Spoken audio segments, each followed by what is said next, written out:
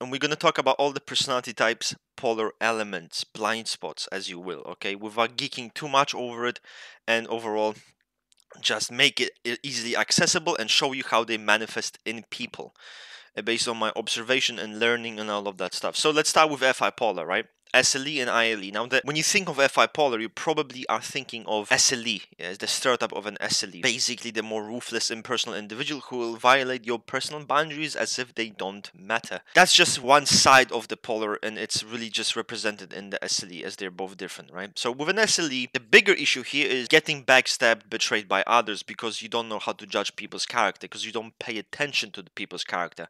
And this is really visible with SLEs throughout history. If you've seen SLEs throughout history, many of them maybe let someone in their inner circle. Maybe something happened and they got betrayed for that. They paid the price. So that is something that happens with SLEs quite often. We don't make character judgments. Oh, is this a good person? Is this a bad person? If you don't do those character judgments, it's really hard to avoid getting backstabbed. But as an SLE also has an issue with judging that psychological closeness, knowing how close he is to people, how people feel about him, how he feels towards people. That also can be a problematic thing for an SLE. And I think they're overall going to have a more impersonal approach to people. Likes your dislikes, that FI Polar makes it difficult to judge things like that. Things are judged more impersonal. When ILE, FI Polar, it manifests quite differently. It is more geeky. It comes with that almost awkwardness when it comes to social conventions. Those are the kinds of people who will make a joke, maybe on a funeral, make a distasteful joke on a funeral, and everyone's going to be like, oh my god, I don't know this guy. So that is something that they might do. But the FI Polar with an ILE is much more harmless. It's not as damaging as the SLE's FI Polar because it's not combined with the SE base. Now, one thing I've noticed differently with ILEs and SLEs here in their polar function is that an SLE harder time with getting betrayed, right? I've noticed I don't think ILEs struggle with that much, and I think that might be because of their NE evaluation. They might judge people's potential much better, so even if they're FI Polar, I think they have an advantage there. Another thing with ILEs I've noticed with their geekism is that they're very indifferent. In fact, I would say that they're much more neutral than SLEs. With an SLE, he's neutral on a sentimental level. He's not neutral on an ideological level. He's not neutral on you're more on my side, you're against me. That kind of level. You know, you share my beliefs, you share my opinions, you're in my group, you know, you're in my circle. They're very personal in that sense because they do care about the collective. Now, the ILE, from what I've noticed, is that they don't care about that. They're completely neutral, you know. They don't get involved in sides. To an ILE, it's like, what sides? There's no sides here. There's no sides. It's just the truth and being rational, you know. So that's the one thing I don't like about ILEs much. And some of you might think, oh, but that's a good trait to have. Someone being so neutral is a good... No, it's not. I'm not here for neutrality. Like, I'm not here for some geek to be neutral with me. Like, oh, someone insulted my friend. I don't want to jump in and start a fight because he didn't do that to me. Lol, not that deep. I have no tolerance for that behavior. Zero whatsoever. I don't like it. SEE, so TI Polar and IE TI Polar, both TI Polar types, right? So with SEs, I believe that TI Polar is masked a bit better. We usually associate TI Polar stereotypes with IEs, I would say more so. When SE, the basic principle here is that we do what works. So we don't inhibit ourselves with rules and procedures, right? That's how an SE believes. That's what he thinks. What works goes. Something doesn't work, what's the point of doing it? So there's more of that focus on pragmatism. Rules are meant to kind of be played with. They're not gonna really inherently care about those things. They just care about getting a certain result, and that's about it. So not really following any specific code, not following any specific kind of guidelines and hierarchies that they create, the order. They're not interested in any of that. Not at all. Now, that's not to say that SEs are criminals because they don't care about the law, they don't care about the rules. That's not true at all. They will play with rules much more, I would say. They will want to bend the rules because they have no reason to see them. Now, you introduce a rule and SE might ask, oh yeah, sure, but what's the benefit of this rule? Are you gaining something? No, it's just to create order, or maybe, you know, it's a principle that you need to live up to because life maybe has meaning when you apply some principles. And SE is like, yeah, what meaning? Fuck you talking about? Not on my watch. So SE is not gonna care about that. Now, their TI Polar also manifests in their impulsivity, in their quite disorganized way of going about things. Again, they're not focused on order, you know, hierarchies, not interested in that. Much more personal, extremely rebellious. That's one thing you need to know about SEs. Extremely rebellious type. By far, in my opinion, the most rebellious type of all. Like, I've known some SEs and they're extremely rebellious. Like, they do not care about social conventions and they have no issues in going against them. Although, a little pointed there, depends on your anagram type. A 3 is going to be more of a conformist, 8 not at all. With an IEE, that Typology, it's easy to jump to those stereotypes. They're kind of, you know, all over the place, you know, flying helicopter, whatever. But it's not that simple. I think their NE base makes them look even more scattered. Yes, because they're always operating on a conceptual level. That's where their creativity really starts to shine. They have that NE to really expand and keep expanding on the horizon and always being very extremely abstract, but there's no TI to ground them. There's no TI to kind of tell them, okay, let's categorize things. Let's put things neatly in the categories A, B, C. None of that. None of that systemizing of information. It's just pure, think of it like freedom. That's what it is. Having no TI in that sense is freedom. It's a creative freedom and everything goes. Things just go. While with TI, things will go, but they always want to be checked through logically, checked through in a very organized fashion. So that's what makes it different. Much more scattered than the SEE for sure. That's where the TI Polr really shows itself, because I need more scattered, more unstable lifestyle. Again, it's gonna be a bit more random, more chaotic than an SEE. Now, let's move to an Polr. We have ESE and LSE. Now, with an ESE, very focused on the moment, pleasing in the moment, having a good time, emotional expression in the moment, and often it seems that they're not very introspective type. They're not going to sit down and try to introspect, not going to sit down and try to kind of figure the meaning behind things, read in between the lines. They're not interested in that. They don't want that. Very expressive in the moment, what they're taking things at face value and not being drawn to introspection. Just not being drawn to introspection. It was sitting down and thinking about things on a deeper level, meaning of life. They just consider those things useful. It's pointless. More so, right? Not to say, obviously, that you can be introspective, capable of any introspection. It's just something that you don't think much about. You're just in the moment, expressing yourself in the moment, and lacking in that kind of more abstract depth, I would say. With LSEs, it's very interesting because they're TE based.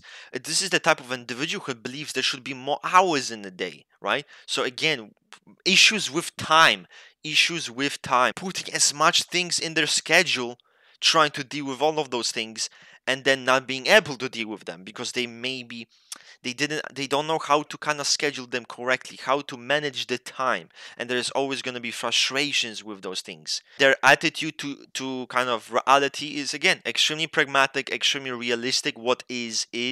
There's no focus on let's read in between the lines, let's add additional subjective meaning. They don't care about any of that.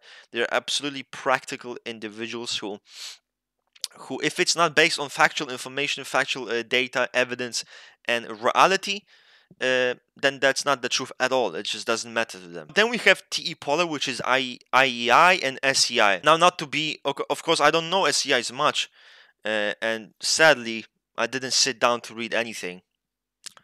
Maybe, yeah, I should have probably. But anyway, I'm sure some SEI is going to explain what the TE Polr looks like, but I'll give my own take too. So IEI, it is the most stereotypical TE Polr in my opinion. That's because of NI base. So you have that NI base, which is extremely abstract, finding meaning, finding patterns, destiny, fate, connections, connecting different concepts into one.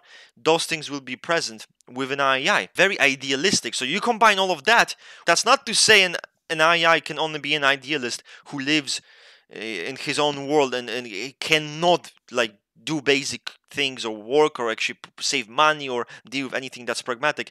No, it's just their overarching theme is based around idealism. How they judge the world is based around that NI and that TI rather than TE, right? So with them, selectiveness of facts. Sometimes they can be extremely distrustful of factual information. They will struggle with knowing what's correct, what's not correct, what's true, what's not true. We want maybe skimming through text, what's useful, what's not useful. That quick thinking in the moment, articulating in the moment, explaining in the moment coming up with facts, with information quickly. This is something that all IEIs I've known struggle with. An IEI is great when it comes to sitting down, just articulating those thoughts, writing them down, and later on putting them out in the world. But when it comes to a quick debate, they will struggle completely, because again, there's all that NI, all that TI, it just needs time to process. So coming up with quick information from get-go can be a big struggle for an IEI. There can be a tendency to kind of not be that interested when it comes to what is objective information and facts. They're more interested in personal meanings. They're more interested in how they believe there's just more to the world than what meets the eye. That's the mentality of an IEI, and they don't want to lose that mentality.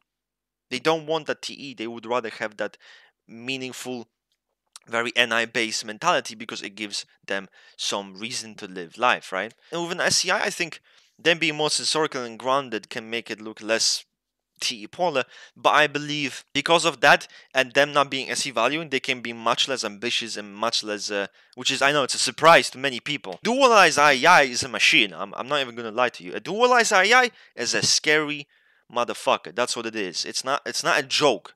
Like the SE is there. You'll never confuse them for an EII. Never a million years.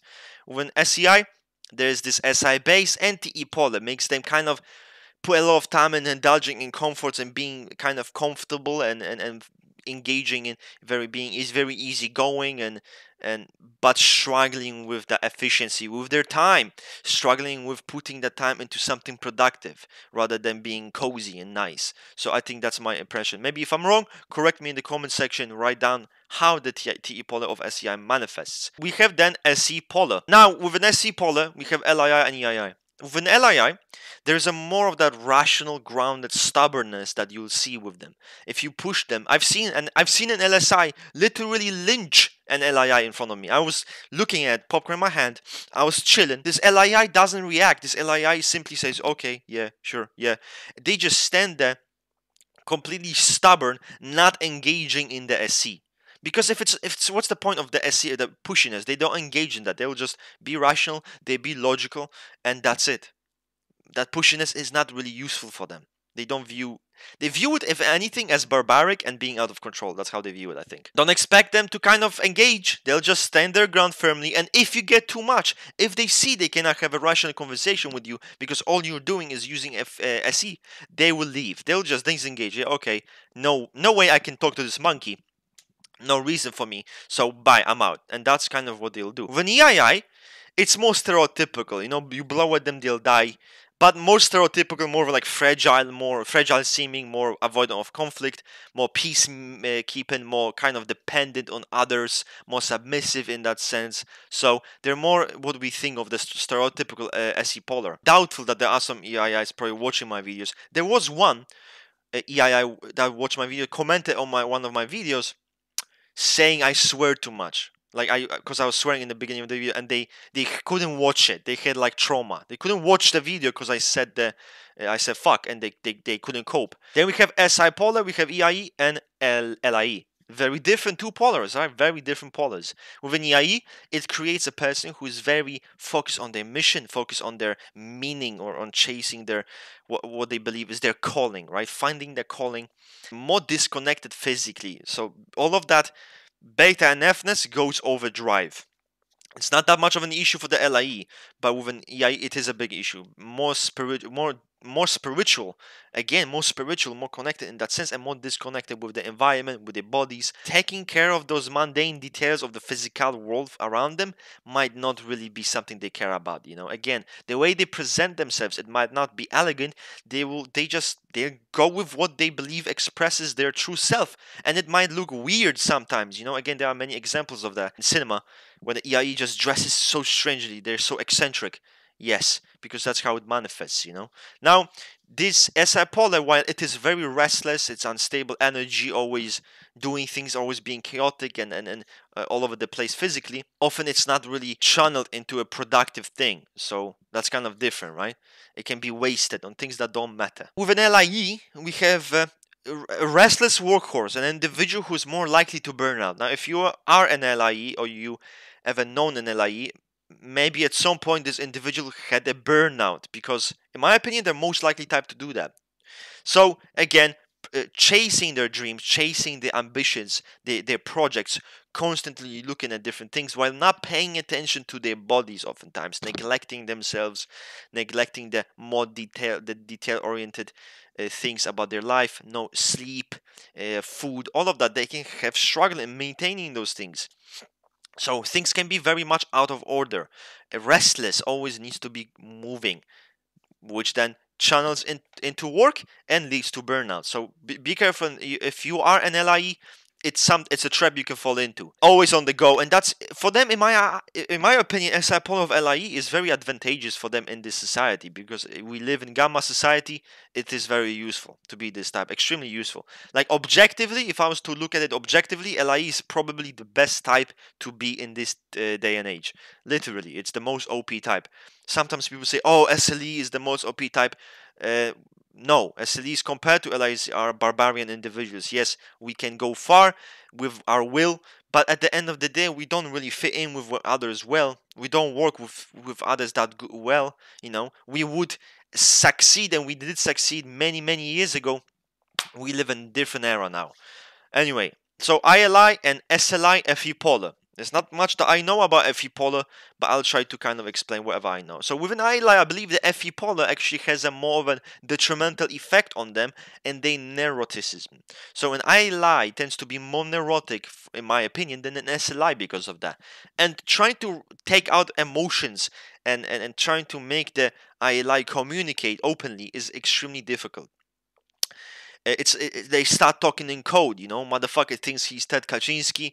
He starts being cryptic, writing symbols on the wall, and you're like, what am I reading? Like, I don't understand anything here. And that's problematic. That's very problematic. With an SLI, I think it's a bit different.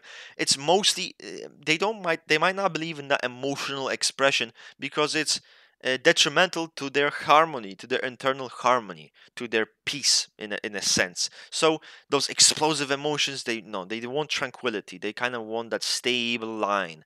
So that's kind of how it manifests with SLI. And again, not very emotionally expressive, that much is obvious. If any of you guys are Fi Polr, write down below how it manifests for you. That would be interesting. Then we have LSI and ESI and E-Polr.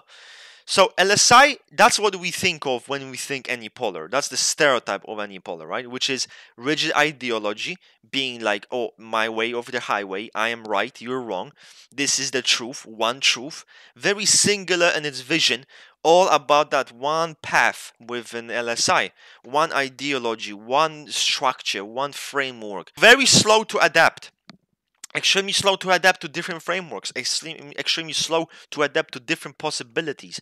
Those individuals always want to narrow things, restrict, categorize, restrict to the most extreme extent sometimes. You know, when in a more unhealthy LSI, they might not know the limit, they'll just keep on doing it because they believe there's no use for any, there's no place for it. They don't care, so let's restrict everything. Many people, they don't want that, they want the opposite. They don't want restrictions, they want freedom. They want many different possibilities, many different options. And LSI is not interested in that. He wants one path, and one path that is correct, and that's it. So, again, can be rejecting of your maybe your new insights, new perspectives, if it kind of goes against what they know, goes against the theory, their already subjective established framework, they might reject it. Might take their time.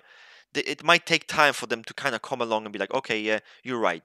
You know, it's not impossible, but takes more time. Now, with an ESI, I believe that any Polr shows itself in the realm of ethics. So maybe the ESI might make a harsh judgment about someone, or they might think, okay, this person is not good, I just don't like him, and they might be very stubborn about it. So not changing, unbending, unwilling to consider different views or perspectives in that realm. And another thing, no tolerance for uncertainty, hard time dealing with many options. That's also something they struggle with. Overthinking can be an issue that ESIs can have. Again, a slight bit of paranoia. That kind of overthinking pushes them to action because it stresses them out, right? Always thinking something might go wrong, and they don't like that. They don't like those things. They want clarity. They want things to be very clear, very precise. Okay, we know where to go. Many options, not good. So that is kind of how ESIs will kind of manifest it. Maybe you want to talk about your polar element, go ahead and do that. I'm going to read your comment and learn something. So because I'm not any polar.